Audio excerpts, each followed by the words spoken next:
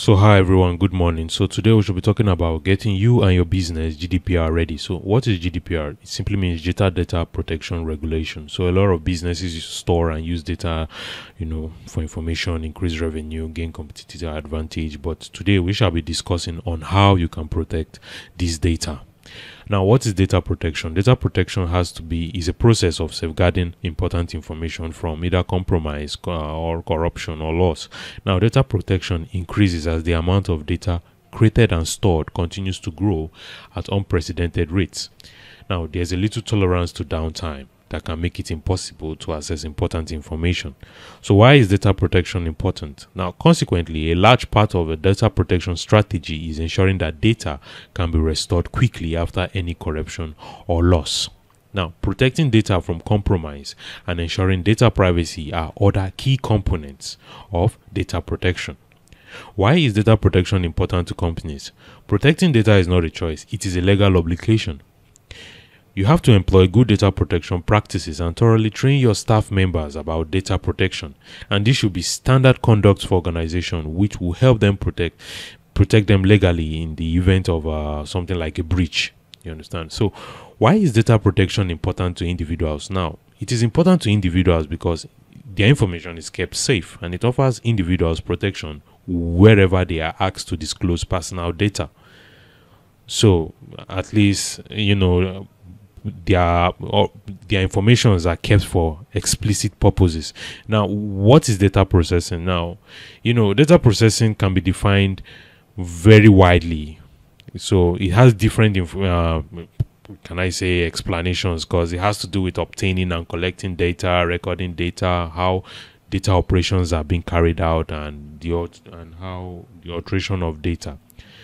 Now, who is a data controller, or what is a data controller? Now, this is a person, or it could be a company, it could be a firm that determines the purpose for which the personal data is to be processed and the manner in which this personal data is being processed. So that's who a data controller is. And who is a data processor?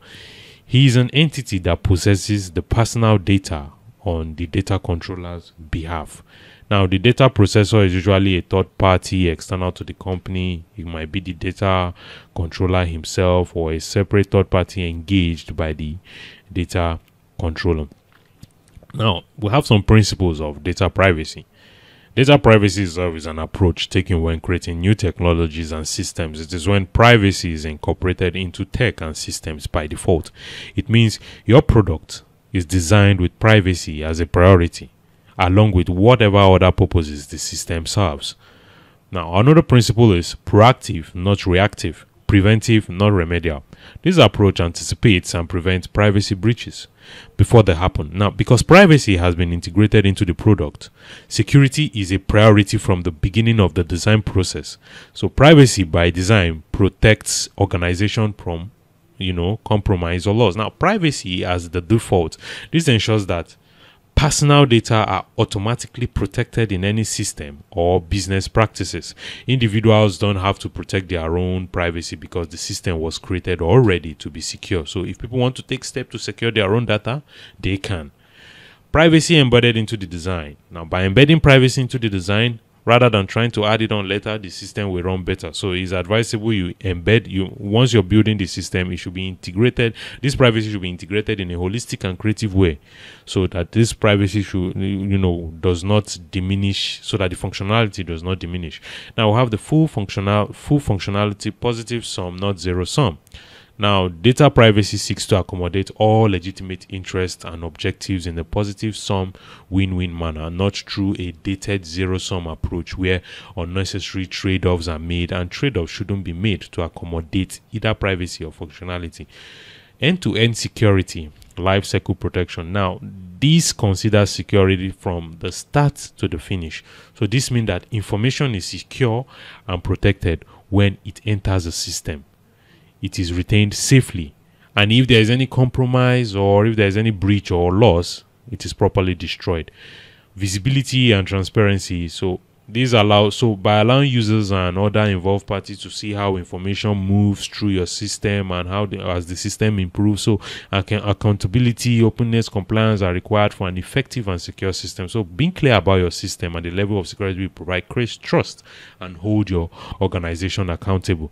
Now, do you need one? A data protection officer? Yes, you do, because he's an enterprise security and his role is he oversees all the company data protection strategy and its implementation to ensure that the companies has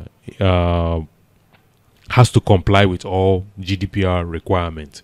So this is an example of GDPR of who a data protection officer is.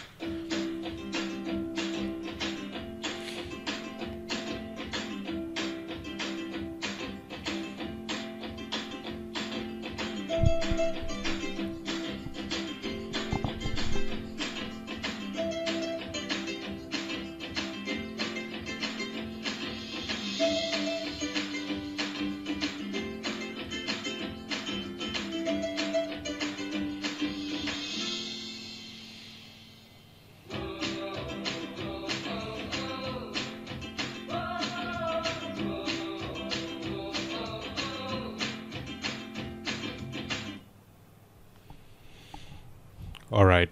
So I would like us to, tell us what we've learned today, and so I'll be expecting your feedback. All right. So thank you, and I guess it was a lovely presentation, and I wish you all a productive and a fantastic day. Thank you.